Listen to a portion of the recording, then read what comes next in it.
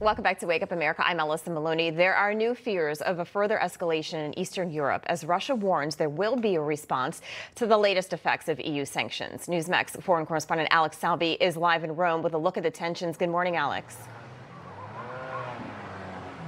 Yeah, Allison, good morning. The Kremlin is outraged by Lithuania's decision to enforce a ban on certain goods being transported from Russia to an enclave in Eastern Europe.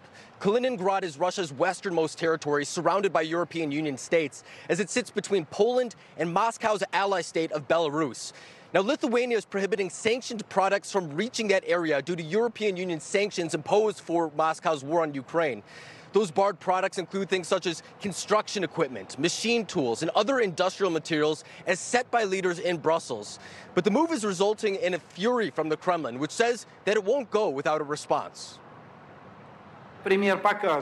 This example shows that one cannot trust not only the oral statements of the West, but also written ones. Russia will definitely respond to such hostile actions. The relevant measures are being drawn up in an interagency format and will be adopted shortly.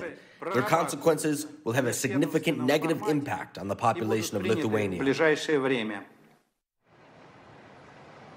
Now, amid all of this, Lithuania hopes that cooler heads will prevail, stressing that this isn't an all-out blockade, as passengers and non-sanctioned goods can still be transported to this area uninterrupted. But in the meantime, Moscow holding a military exercise in the Baltic Sea, with warships performing exercises and launching missiles. It's undoubtedly seen as a show of force to Lithuania, taking place just miles away from that country and, by the way, with unmistakable timing. So although it's an exercise at this point, it is worth noting that's exactly what Russia was saying as it built up troops along the Ukrainian border before the invasion. Allison? All right. Thank you so much, Alex. Hey, I'm Rob Finnerty. Thanks for watching. If you enjoyed this video, please join the conversation in the comments below. Don't forget to subscribe, too.